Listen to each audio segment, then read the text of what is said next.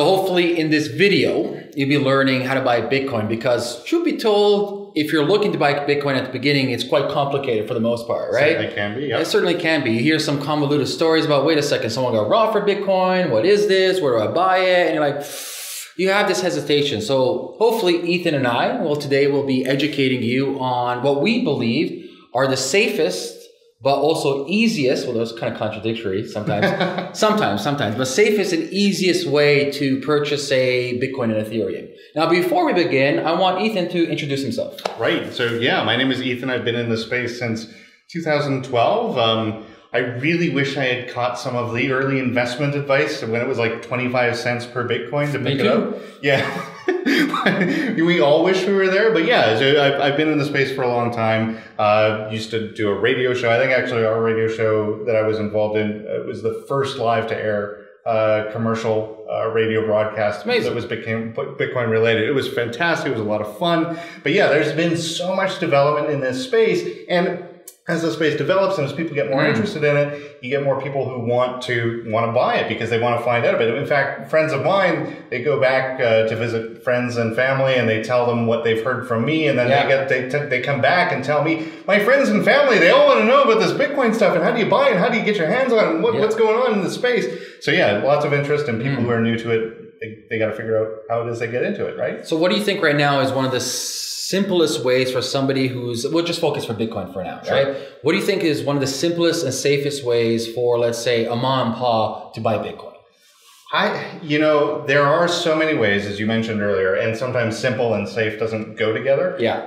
But I think that if you look at a market like localbitcoins.com, for instance, that's a popular market where people will trade cash for Bitcoin. There are scams on there, for instance, right? So it's like the Kijiji for Bitcoin. That's right, exactly. Totally like Kijiji for Bitcoin. And you have to just like when you're buying a bicycle off of Kijiji that might be stolen or something, right? You really have to kind of keep in your mind that you're dealing with strangers. You have to look at ratings and past reviews of people. That's something that Local Bitcoin actually incorporates into its system, which makes for a safer system. Is you totally can, if you want to, buy Bitcoin from the brand new user account who's got, Smith123 as its username.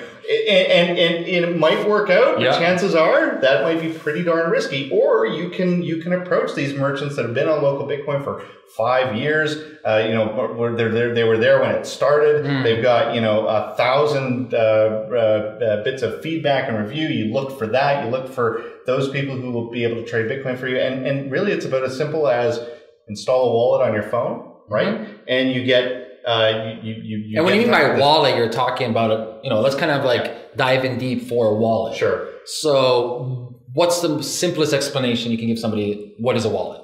A wallet is a place where your Bitcoin addresses live, and your Bitcoin addresses are where your Bitcoin live. Okay. Right? So let's say a wallet is a digital version of your actual physical wallet you have in your pocket. Yeah. A little bit different, obviously. We won't get into technicalities of it. And I always tell people it's almost like the same thing as if you want to use online banking. So suppose if you logging in, like for example, online banking, let's say you're TD, you got to log in, give your password, yada, yada, yada. Think of that, but without all the hassle and without TD owning your wallet. You own it. It's yours on your phone. You have access. You don't have to worry about passwords because it's encrypted in a different manner. But that's what it is. It's a digital platform on your phone or on a desktop or on other devices, which you have access towards the crypto that you buy. Right, exactly. So you get something like this on your phone. Yes. And it's as simple as showing your address, your public address to somebody else. So you kind of open up your wallet for somebody else. So here, give me money. Stuff cash in there. That's right. And it's pretty much that simple, right? They'll send the people who you're buying from. If you meet them in person, they'll send money. They'll send Bitcoin to your wallet. You'll give them physical cash that you're more familiar with, right? And at that point, it's a simple exchange. That's it. So what do you say Local Bitcoins is a good start for some people? I would say it is. Okay. Yeah. I would say it's a good start because it's pretty straightforward. It doesn't take a lot to set up an account on Local Bitcoins. It's pretty straightforward. So let's kind of summarize. So before you get to Local Bitcoin, you need to get yourself a Bitcoin wallet. That's right. Do you recommend any wallets? I mean, there's so many good so many, wallets yeah. out there. I mean, my favorite is the Jax wallet. Jax is a good Jax multi-currency, wallet. yeah. It's a good multi-currency wallet. I think if you're looking for something a little bit more basic, you'd probably go with the blockchain.info wallet. Or Bread. Or Bread wallet. That's Worst name ever. Bread.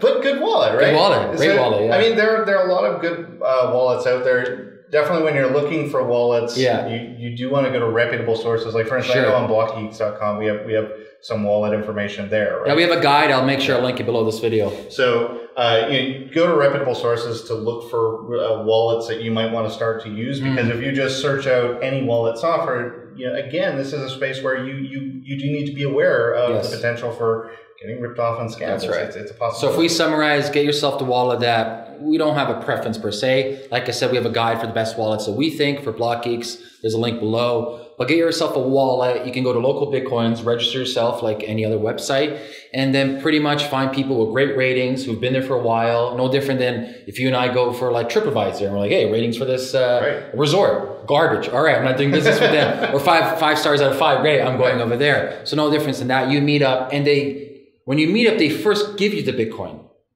It depends on the person, I guess. It depends on the person, because I mean, you have to understand that, especially when you're new and you're on this website, you are essentially the unknown character. Unknown person, right? yes. So as long as you're dealing with people who have a very good history, you might expect some of them to say, look, well, I will want you to give me money first, and then I'll give you the Bitcoin. Because for them, it's a security issue where if you get Bitcoin from them, there's no way for them to get it back. Sure. So if you just run off, that's right. So that's a risk for them too. That's risk right. is shared on this platform. Yes. There's a lot of different angles to this, but it's very simple. Just sign up. There's a chat interface, so you can talk to this person before you meet them, and you'll essentially hammer out the terms of your trade. So fantastic. So that's Local Bitcoin is number one. What would you say is a secondary option? Well, actually, there is an option. We were talking about this off camera. There's an option right here in Canada. It's Quick BT, right? Yes, the Interac. Yeah, and that is very simple. And that you're pretty much eliminating any of the risk that we talked about with Local Bitcoin, right? So you go to quickbt.com. You can buy limited amounts of Bitcoin with Interac. So it's super simple. It's fast, secure. Quickbt.com. Put your Interac in it. I do want to state this caveat though. It's not an Interac Visa. It has to be a traditional Interac, the old school Interac, not Interac Visa. Type in your Interac. It's going to say, hey, do you accept these payments? Yes, I do. I believe the limit's $200 a day for Interac. But it's pretty simple, quick, and secure like this. There is actually, I know a couple of years ago or a year ago when I was using it a little bit more regularly, there is a tier where you can get into like an invite. Yes, there is. Yes, so you can actually start, once you have more trust. And again, that's the trust thing, right? Yeah. And I think it's really important to make note that the reason that trust thing is there is because Bitcoin transactions are irreversible. Yes, they are. Once Bitcoin are sent, that's it. Refund, please. So that, I mean, whenever you're buying Bitcoin, you have to think of that as one of the transaction dynamics that exist is when you get Bitcoin, it's all yours and nobody can take it back from you. So that is a level of risk. So but that is a really simple way. Okay. Quickbt.com. I love that website. Yeah, I love it. Great. So let's go to number 3. Let's start talking about exchanges. Sure. Before exchanges, do you want to talk about BTMs? Because that's another really simple way. Yeah, we can talk about them. Sure. Just really quickly. I mean, if you do find a Bitcoin ATM machine in your neighborhood, those are pretty simple too. And usually all you need is a phone number. Yes. So the BTM will text you a confirmation code. When we meant BTM, we're talking a little bit about Bitcoin ATM. Like an ATM for Bitcoin. Yeah. So, but those are pretty simple because really you just plug cash into the machine. Yes. Right? So, so a lot of Bitcoin ATMs or BTMs, they can actually give you cash as well if you send them. Yeah, you can buy and sell. So they go both ways.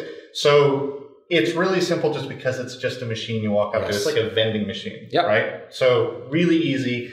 If you do find a Bitcoin ATM in your local neighborhood, I think it's worth checking out. I do want to state though, some of them do have high fees though. That's true. It's like 10%. So yeah, some of them are high, some of them are low. So I do suggest that you figure out what's the transaction fee that you're paying. Right, and it's not a bad idea to contact the operator if you can find out the information of who runs it. Yeah. Not a bad idea to contact them directly by email or something and just kind of, how much do you charge? Because I have seen BTMs that actually charge a 0% fee. That's good. Sign Yeah, up. very rare, but I have seen it. Yeah. So, but yeah, when it comes to exchanges, it's worth mentioning that it can be very difficult. Yes.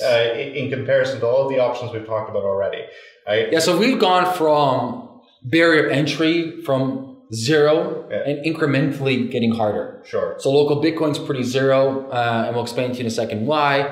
And then we went to QuickBT, it's pretty 0, just your Interac card, and then BTM, where you physically have to go there. Sure. So now we're getting to exchanges, which you have to go through a process, a waiting period, approval period, a KYC system, and based on exchanges. And this is really determined on where you live. So we might make suggestions for certain exchanges that you may not have access to. Right. So basically what we're talking about right now as Canadians, we'll be speaking about what we have access to as Canadians. Yeah, eh? Yeah, eh? Totally, eh? Do you see that moose over there, eh? Shut up, you hoser. So exchanges in Canada, like exchanges in most any other country, they have to operate under AML and KYC laws, which is anti-money laundering and know your customer laws, right? These are regulations that prevent financial fraud in the banking system, or at least try to prevent it. So when you're setting up an exchange account, have you ever opened a brokerage account for trading stocks, that kind of thing? No, I haven't. No. So I've done that, and that's a complicated process. Yes. You have to provide identification. You have to give them all of your personal information. Setting up a Bitcoin exchange account is slightly less complicated than that. So if you've ever opened up a brokerage account online for a discount brokerage firm, then opening up a Bitcoin exchange account would be a little bit less onerous than that. Right. But yeah, that is everything you mentioned. It's you have to be able to provide personal documentation, so photo ID. You have to provide things like utility bills to prove your address. You have to prove who you are, right? If you want to withdraw Canadian dollars from the exchange, you have to send them a check and a debit. What do you call those things? The automatic withdrawal forms. Oh, direct deposit. Yeah, direct deposit form. Right, exactly. So you have to provide things like that. When you're opening up an exchange account, that's what you have to keep in mind, is you're going to have to provide a lot of information about who you are. Because you are opening up a regulated account in a regulated sort of industry. Because basically what you're doing is you're connecting your bank account to the bank account that represents the exchange. So based on that, you have to go through the processes of making sure that you're not money laundering. So they're going to ask you for verification, whether it's birth certificate, driver's license, or passport. They'll ask you for a utility bill to prove that you're living somewhere. You're going to have to scan all these documents up to their platform. It's going to take them sometimes 2 days, sometimes a week. I've heard sometimes 2 weeks, depending on. Don't even be surprised if this lasts. When Bitcoin especially gets overheated and lots of people get interested in it, exchanges suffer massive amounts of traffic. Those backlogs I've seen as long as a month. Wow. Not typical, right? But I've seen it get that bad. So, I mean, that's something you want to keep in mind too, is there is a review period, just like you said. And also, don't be surprised if exchanges ask you even for a picture of you holding your identification. For Kraken, I had Kraken's like that.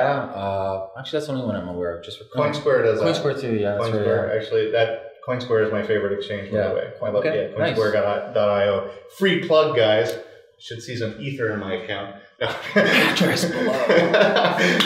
But like you have to be aware that all of this information is going to be requested of you, and the reason for that is because of all of the regulation. You are proving who you are. You are proving that you are not a ghost. That's right. So once you're on there, it's pretty easy from there. Sure. So once you're on there, it's pretty simple. They'll have various different deposit methods, so you can maybe direct deposit cash. You can wire them money, transfers, right? You can send email money transfers. Interact for something too. Some exchanges use something called FlexPin, which is you just go to a corner store, you buy this little FlexPin card, enter a code, and it's instantly in your account, right? So there are a lot of different funding options.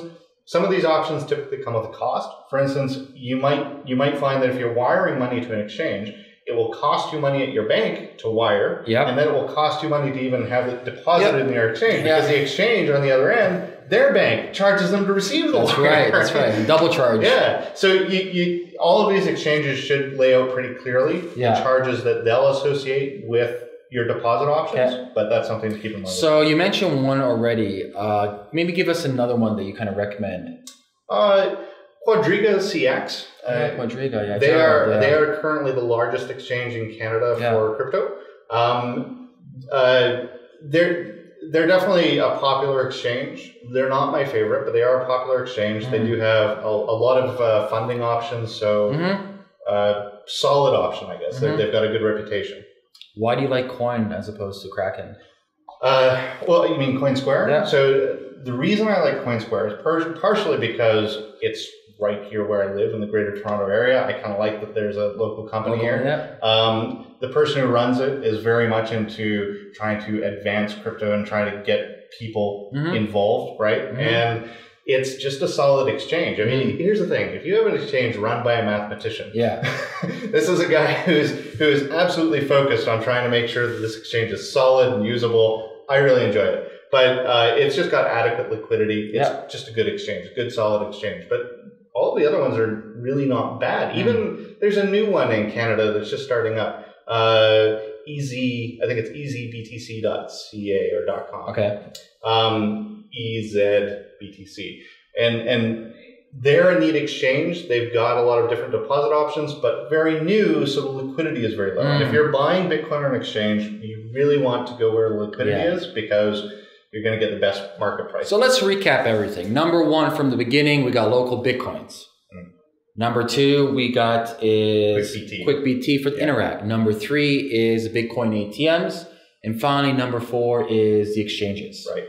So there you have it. That's our summary of how to buy Bitcoin. And when we mean by how to buy Bitcoin, this is also applicable to many other currencies as well. Sure. You have Ethereum as well, at least the big ones, the ones with market caps of at least more than $100 million, right?